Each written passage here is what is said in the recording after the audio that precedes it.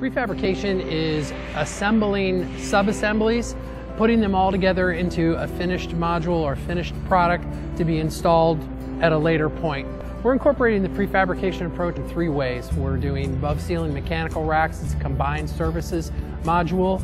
We're doing patient treatment bathroom pods, as well as patient and treatment room head wall assemblies. We take our BIM model, our 3D model that has all the services put in it. We basically chop it up into model elements for each rack. We've procured the rack frame locally. The modeling process produces work product for the fabrication drawings. The sub-assemblies are brought in from off-site resources to the fabrication site, where we assemble all those pieces and parts into the finished module for installation in the field. That rack is picked up with a crane, taken into the building, moved to the position it goes in, and connected together. The pods are the actual bathrooms, patient bathrooms. They're built in an off-site warehouse. Build them on wood pallets, they frame them, all the rough end, mechanical rough end goes in, plumbing rough end, electrical goes in, they're drywalled, almost a complete package.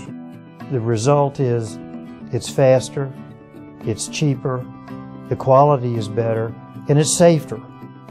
The quality we see in the prefabrication process is increased from the field condition because you can see all three sides. They are on the ground level for all the different players to be able to see, from the trades guys to make sure that they're installing it correctly and it looks right, to the inspectors so they can validate that the work is being installed in line with the project requirements. I know Skanska has done some of it before.